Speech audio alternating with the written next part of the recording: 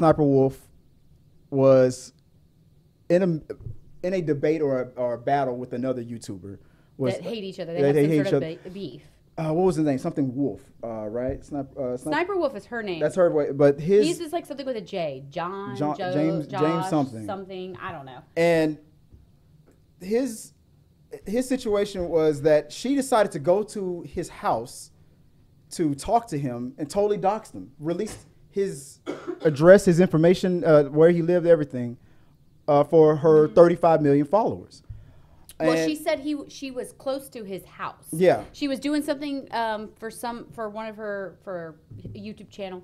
She was close to his house because they have some beef and was like, should I go by? And went on a live to his house and exposed like his address and shit. Right.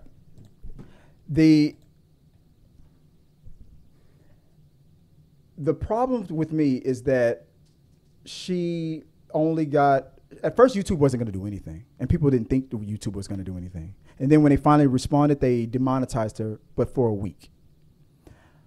Imagine the scenario. I don't like to play this game a lot, but imagine the scenario if he was the one who went to her house and exposed where she lived. Whether he has 3 million followers, but whether he has 3 million or 300, a man goes up to a woman's house in the middle of the night and does that too. I feel like he would have been demonetized. Nothing would have happened to him. That's the problem with society. Maybe now where things are getting exposed in society, the problem is nothing has happened to the men. People are getting R-word on a consistent basis, and no one believes them, and nothing is happening to the men that does it. So your scenario of trying to turn the tables, thinking that a man I have receipts. There's a YouTube channel. There's a YouTube channel called Fresh and Fit. One of these red pill society guys who tries to teach men how to be men and real men and stuff like that. These guys that talk about how women need to be more traditional and feminine, men are needs to and they got demonetized just for the way how they carry on. They didn't. So people are starting to. It might take forever. They got demonetized for completely different reasons.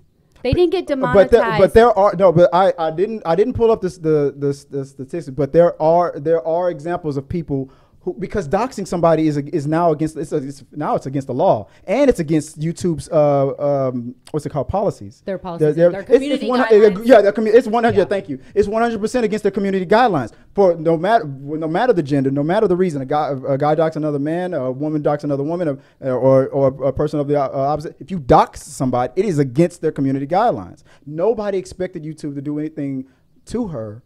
But they've seen other women. I'm not just making this about just protecting men or nothing happening to women. There have been other female YouTubers or that have gotten demonetized. The difference that I'm really pointing out is she makes so much money for YouTube. This is why a lot of people were thinking nothing was going to happen to her. I legitimately have no clue. Yeah, I don't know who she is either. Never heard of but she makes so much money for YouTube.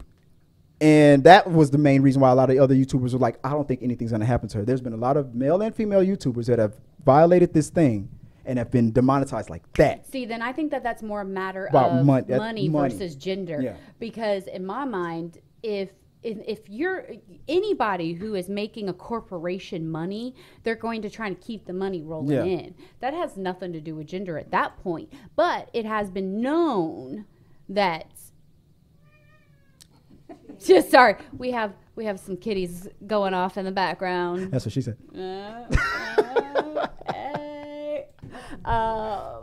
There are a lot of cats. Did you lose your train of thought? I did. I don't even know where I was. I got stuck on the cat, and then lesbian, and then kitties. It was a circle of things in my brain. Boobs. So boobs popped in. Yeah, it was all kinds of things. So now I'm done. Well, yeah. So I've been distracted by boobs and pussy. But people are feeling that the punishment that she finally got was like a 1 week demonetization. But before that even happened, she pretty much she doubled down. She's like, he's blowing her out of proportion. I wasn't going out there to dox him. I was just trying to have a conversation with him. Like, he was in his home with his spouse in the middle of the night, not expecting any company, and then all of a sudden his friends are hitting him up on social media like, dude, Sniperwolf is at your house right now with all of her, followers and stuff. What the hell is going? And like that's how he found out. I'm like, you have demonetized or shut a channel down for less. And Tabatha's right. Why is YouTube didn't shut hers down? That other example that I gave, that Fresh and Fit channel, they made a lot of, and people were so surprised when they got demonetized. Well, it comes to the point of, this is where I think the difference needs to be made, where actions need to be taken. Are you actually injuring people? Are you endangering them? Are you convincing people to do things that endanger other people? Are you showing information that allows other people to do the dirty work and endanger that person? I agree. I say yes. Doxing, yes. That is where. So the term doxing is a weird term to me. It's spelled with 2 X's. Yeah, it's a weird term. So I'm gonna not use a tech term in my mind and use what I would think would hold up more in court, in the sense of, are you endangering said how we would say it in life? Texas? Get off my fucking property. Exactly. Well, I mean, let's use that as an example. If she was to have done that here and went to someone's property here, people will shoot people here for that shit. Yeah. Like, that's a thing. Yeah.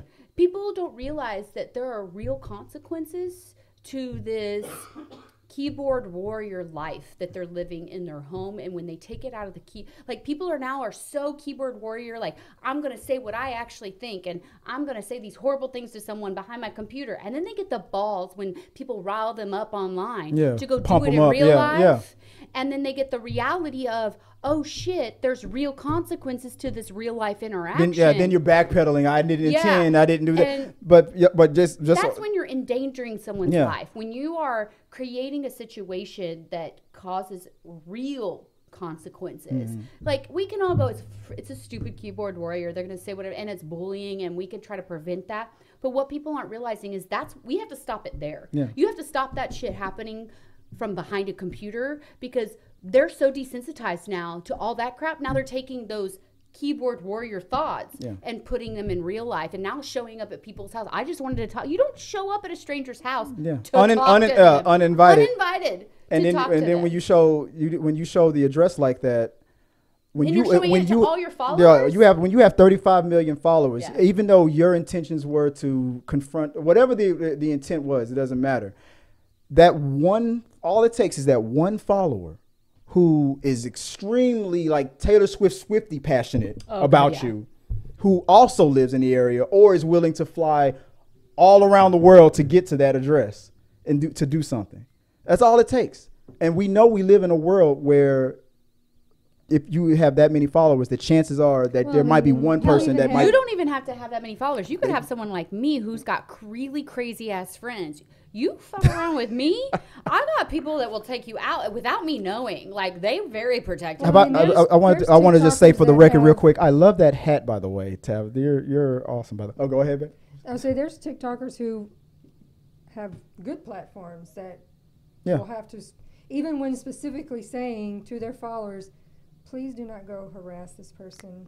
Everything, like, it's cool. We've because they know we've squashed it. We're all good, and they still do it. Yeah, like they're still out there, and they're like, guys, I've asked you. But they're not legally responsible. But before we move on, this is a real quick rundown of the few controversies that she's been involved in since she's been a YouTuber. One, ghosting a terminally ill child.